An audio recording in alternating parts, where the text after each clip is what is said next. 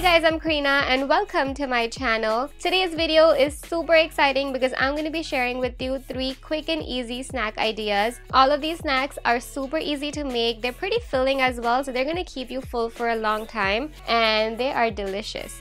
So let's start off with my all-time favorite, which is Masala Maggi.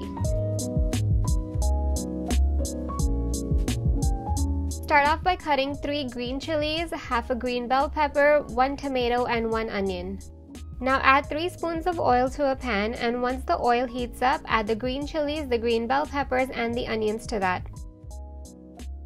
Once the onion gets translucent, now it's time to add all the spices.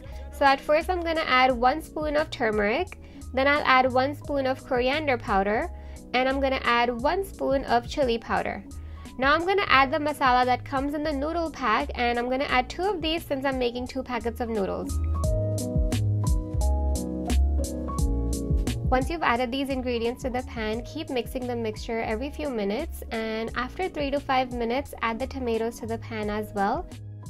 Now stir the tomato into the mixture so that it can get cooked as well. Let this mixture cook for 3 to 5 minutes and then add 2 full glasses of water to the pan and then add 2 spoons of salt as well. Bring your stove to a high heat so that the water can start boiling just like this, and then once it does, add all the noodles to the pan. And that's it. This is all you have to do to make this Maggi. And now just let the water boil so that the noodle gets cooked, and once the water evaporates, you can turn the stove off. I personally like to have my Maggi a little soupy.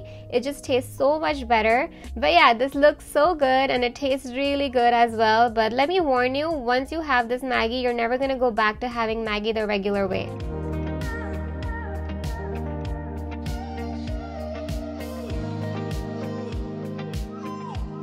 Oh my god, that is so good. I usually end up making this Maggi at least once a week because it's delicious. I know it's not the healthiest option, but it just tastes so good.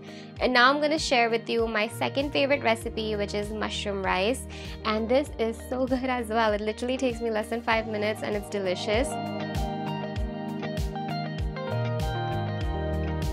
So in order to make the mushroom rice, I usually end up making the rice at least 2 to 3 hours in advance. So that's what I've done over here. And now I'm going to take this box of mushrooms and cut it up into thin slices just like this. I'll also cut up some green onions, 3 cloves of garlic and 1 red onion. The secret to this recipe is butter, so add a lot of butter to the pan, and you can also add a little bit of oil as well.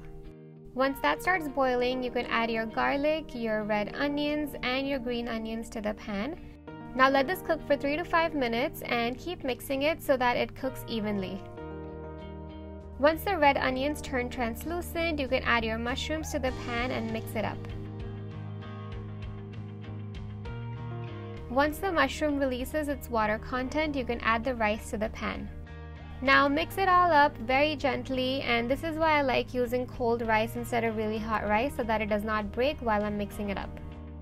If you've noticed, so far we haven't added any spices to the rice, and that's why you should add a lot of black pepper because that will really give a good flavor to this dish. And finally, add 1 tablespoon of salt to the rice and mix it all up. And that's it. We're done with this recipe, and I absolutely love making this because it takes less than 5 minutes to make and it tastes delicious.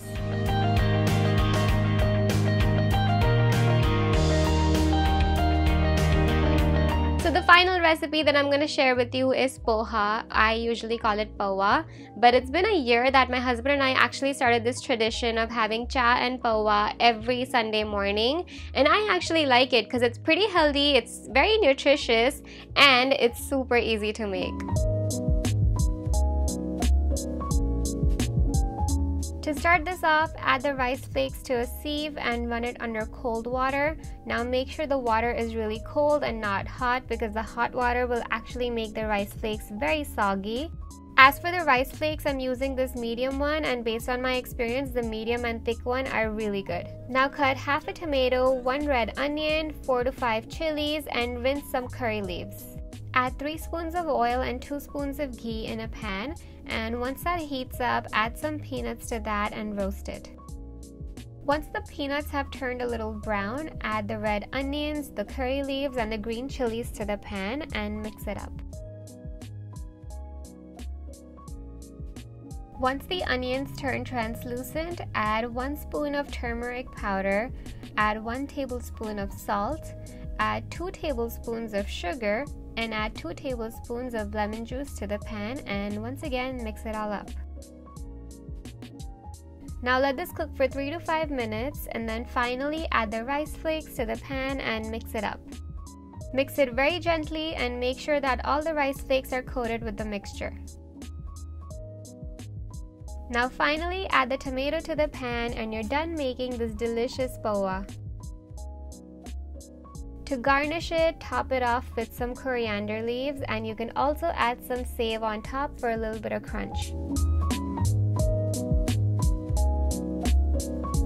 So that's it for this video. I hope you enjoyed watching this, and if you did, make sure to give this video a big thumbs up, and also do let me know which one of these recipes was your favorite in the comment section below. And lastly, make sure to subscribe to my channel since I post 2 new videos every single week. Have a wonderful rest of your day, and you'll see me very soon in my next video. Bye!